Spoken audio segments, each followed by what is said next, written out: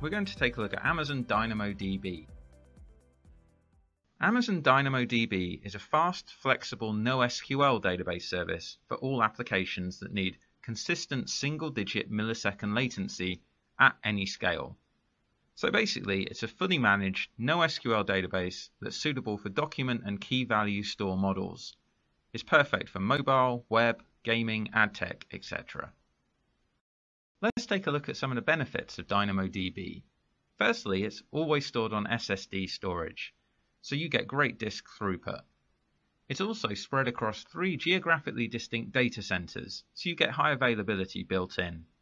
It's fast and flexible, and it's suited for read-heavy applications. And it's worth remembering that, because you might see questions saying, I have a read-intensive application with a database, what should I use? And DynamoDB would be the answer. DynamoDB offers 2 different read consistency types.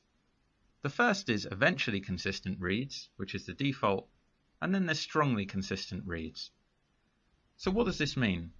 Well, when you write something to your DynamoDB, the changes have to be replicated to the 3 geographically distinct data centers on which DynamoDB is being stored.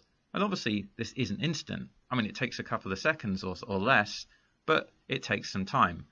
So you can choose your read consistency depending on whether you want users to be guaranteed to have the correct data, or whether on occasions when they run a query they might not get the latest up-to-date version. Eventually consistent reads, which is the default, means that consistency is usually reached within 1 second, and repeating a read after a short time should return the correct data. And it gives the best read performance. But there is the danger of something called dirty reads, which is where you might request a read and you might not get the latest up-to-date data. If it's essential that your application gets the latest and correct data, then you can enable strongly consistent reads. And this guarantees that all writes have committed prior to the read taking place. So it could result in a delay to your results being returned. DynamoDB is charged using something called provisioned throughput capacity. When you create a DynamoDB table, you define the capacity that you want to reserve for reads and writes. For write throughput, there's a charge per hour for every 10 units of write capacity, and this equates to 36,000 writes per hour.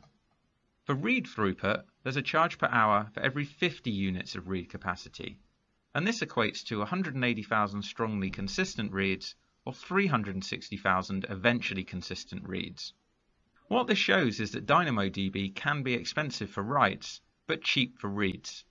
So if your application has lots of reads, little writes, and wants to be scalable, then you should be looking at DynamoDB rather than RDS.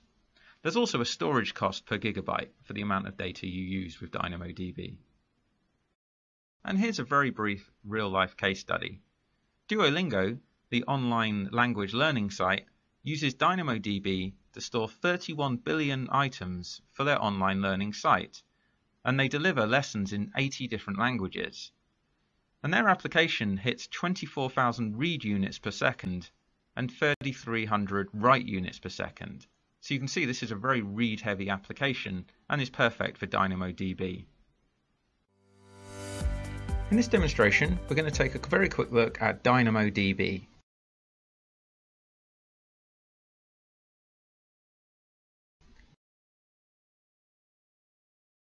So we go to the database section and we'll find DynamoDB, which is the managed NoSQL database provided by AWS. So we'll click on that. We're taken to the dashboard. I have no DynamoDB tables, so we need to create a new table. And we need to give it a name. So let's call this Simplilearn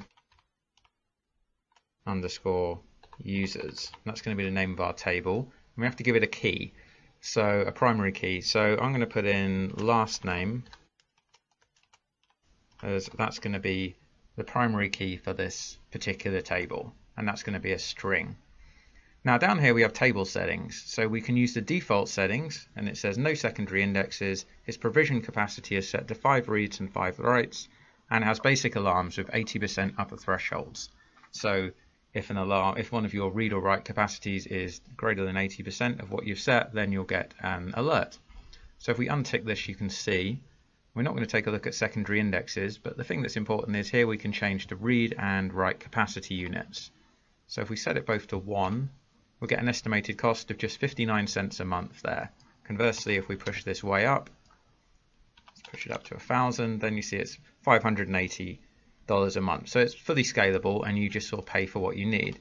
So let's just set this to 1 and 1 because this is just a demonstration. And we'll click on Create Table. Okay, so the table has been created. Okay, so our table has been created. So here we can see the details of it and its creation date. So what we now need to do is we can add items to our table. So we click on the Items tab. Okay, and we need to create an item. So you see, this should look familiar to you because we're basically doing JSON code, which is the same as for the policies in the IAM lesson. So we get to stick in a last name. So let's put me in. So we'll stick Weaver, and then we can add more values to append. Let's append a string, and we'll put a first name,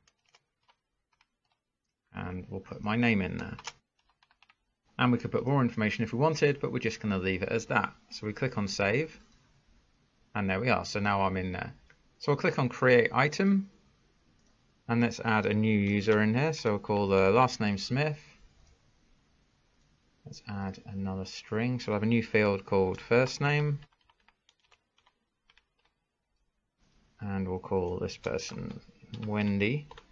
And we'll add another row. Let's put a string in there, and we'll call this position. So this shows what you can do with NoSQL. You can basically just keep changing things, and each row can be different. So we've entered the position of manager, and we'll click Save. So now we can see that it's different. So you can do whatever you want, basically. You can add as much or as little information to each row as you wanted. Now you can also do a search. So if we wanted to add a filter, we could say search for last name with a string that equals, and there we are. So we have Weaver Mark. And just to clear that, we just remove that and click on Start Search again. So that gives you a very basic overview of what you can do with NoSQL. It's unstructured data, and you can add as much or as little as you want. Some other things to look at: the Metrics tab. Here you can see your read and write capacity, what's actually happening. So you can see whether you're paying too much or if you need to be paying too much more. There's the alarms that we talked about, so they were set up for us.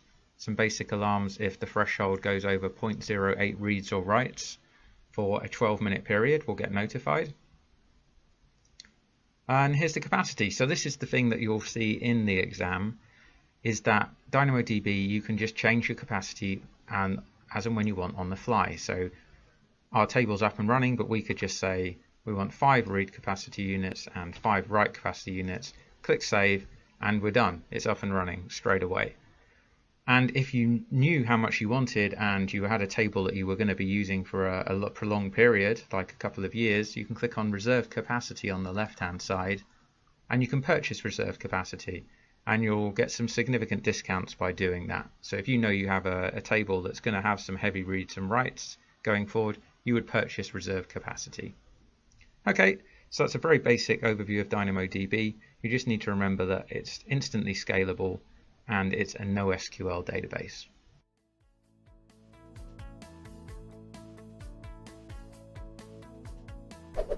Hey, want to become an expert in cloud computing? Then subscribe to Simplilearn's channel and click here to watch more such videos. To nerd up and get certified in cloud computing, click here.